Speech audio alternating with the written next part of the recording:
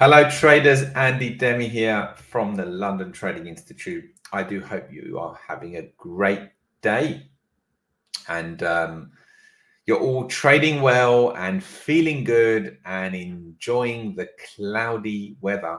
Although actually, to be fair, it's been quite a good day. It's just a bit cloudy right now in London, but it's been a nice day.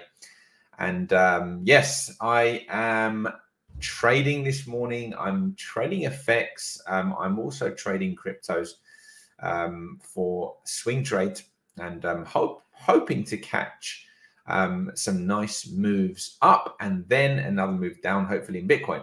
Anyway, what am I talking about today? Well, today I want to talk a little bit about being transparent about where I've come from and the kind of mistakes that I've made in my trading career and in my life before, getting to some kind of level of success.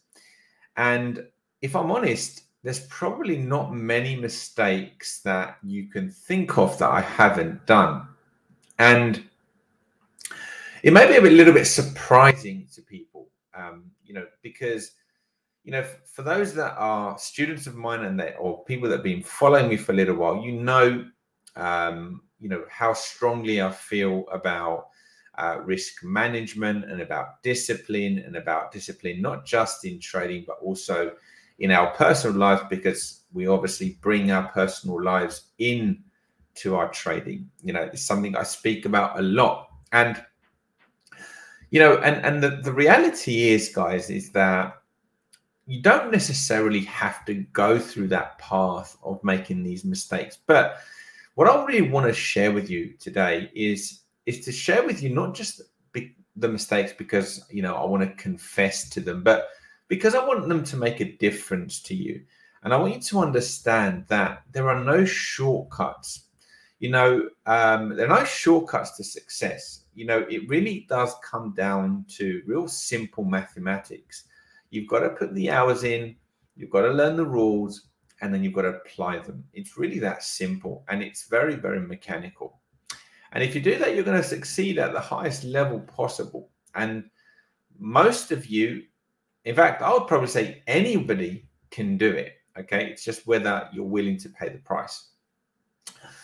So, what mistakes have I made? Well, I can tell you that I have somebody who has blown up multiple trading accounts. In fact, I blew up a six-figure account once. Okay, a six-figure. I'm not even going to tell you how much exactly, but six figures. So you can kind of, it's going to be at least 100 grand, right? So it's a lot of money, and I did that because I was absolutely naive and stupid, if I'm being honest.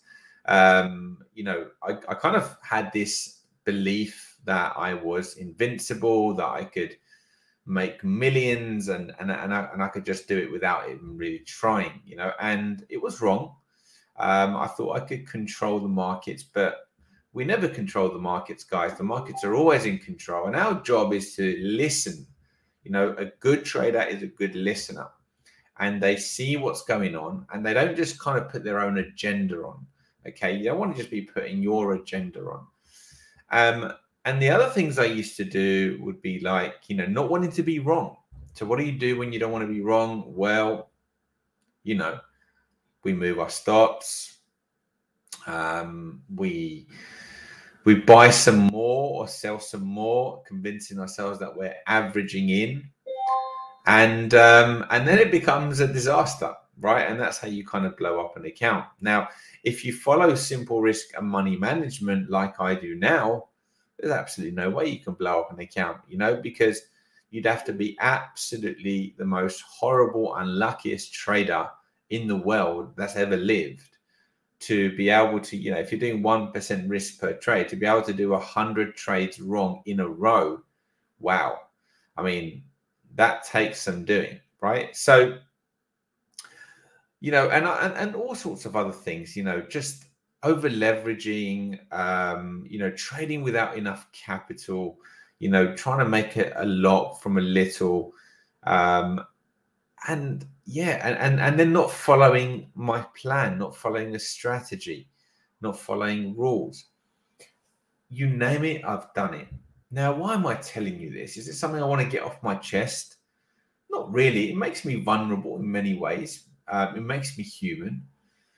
But, and some people will judge me for that. Some people will say, well, who are you to mentor then? Well, yeah, I get that.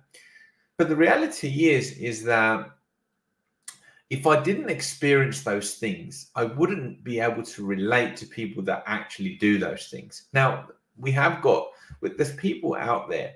My colleague Alberto is probably one of them, who are very, very mechanical, unemotional, very calculated, super good, just naturally gifted at trading, right? I had a lot of natural gifts at trading, like I could really read the markets, my intuition, and I'm an extrovert. But I didn't have the other things, which was like the discipline side. And it took pain to get me to a point where I was like, enough is enough. Now, how much pain do you need to go through before you realize, hold on a minute, something's got to change here? Now, if you're somebody who has been trading, almost given up, and you're listening to me now, well, you're listening to me for a reason. You're here for a reason. Like, you're meant to be here to listen to this. Think about why you started to trade in the first place. And if you've decided to quit, or, you're not following through with what you set out to do, I ask you to go back to those reasons why you started it in the first place, because I can tell you something. It took a lot out of me. It took so much pain out of me. But I sit now and I look at what I've achieved in the markets, not just in the markets, but the 360 on my personality, the way I'm able to control my emotions, the way I'm able to control risk, the way I'm able to be absolutely comfortable with taking trades and being wrong. You don't know how much of an impact that has, not just in your trading and therefore your wealth building, but also in your own life.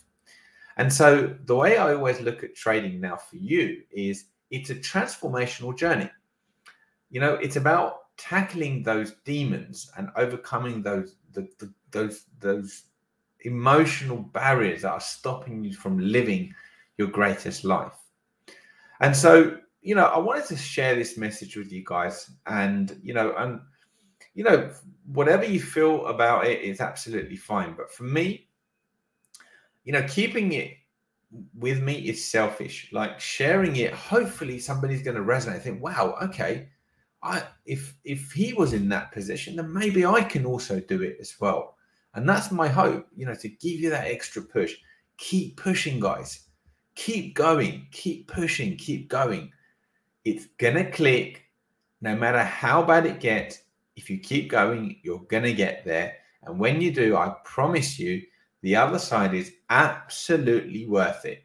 It's absolutely worth it because of the transformation. Not the money really isn't that. It's amazing to think that the money actually isn't going to be the most exciting thing for you. It's who you become in that journey that actually you realize that's what the real wealth is. And of course, the money does help. It buys nice things. But I promise you that the transformation to enjoy that money is probably even more important and more rewarding. Okay, guys, I hope that's not too heavy for you guys. Hope that helps. If you're still here, hopefully, that's helped you out. And please don't forget to like our videos and subscribe to our channel. And, check us out on Facebook, Crypto and FX Traders Club. I will put the link in the description and the comments. And I will wish you a great day, good trading, good investing, and most importantly, good health. And I'll catch you again soon with another. Oh, one last thing. May Liverpool beat Leeds United tonight and close the gap on Manchester City.